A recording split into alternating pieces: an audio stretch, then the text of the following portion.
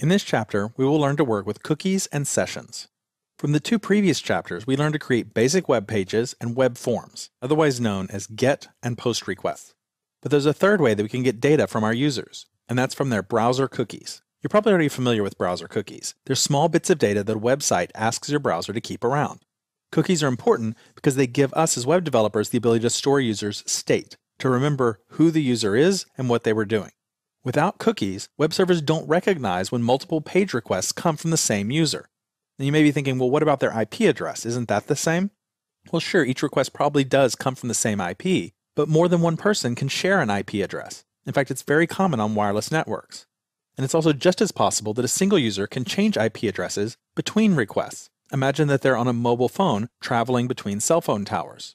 Browser cookies provide a point of consistency so that servers can look at the cookie and then recognize that that browser that's making this current request is the same one that made the 3 previous requests. The process starts after a user sends a request to a web server. This is an example request. Web servers can't set or read cookies until a request comes in. And then if the server wants to send back a cookie to the browser, it does it by sending a setCookie command and the data that it wants to save along with the rest of the page response. In fact, it sends it in the page header. We talked about headers back in chapter 10. And you can see here where setCookie is just another line in the header that's being sent back with the response. At that point, the browser stores the cookie on the local computer and keeps it. And then whenever a browser makes another request to the website in the future, well, it sends all of the cookies that it has stored for that website. And it sends those in the request header, which we haven't actually talked about, but it works pretty much the same way as the response header does. It's just incoming instead of outgoing.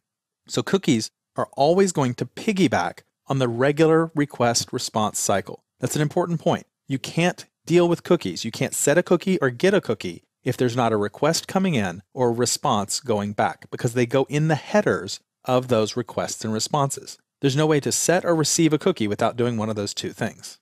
Now with GET and POST requests, we saw that PHP automatically took all of the query parameters and put them in associative arrays assigned to the superglobals GET and POST. As you'd expect, PHP takes the cookie values and also puts them in a superglobal called cookie. Note that it's singular and not plural, and we can retrieve cookie values exactly like we did with our other superglobals. Remember, it's just an associative array, so we'll find the things inside the cookie by asking for the key that we want. We'll see how to retrieve values from the cookie in just a minute. First, I think it's best if we learn how to set values so that we'll have something to read, and we'll do that in the next movie.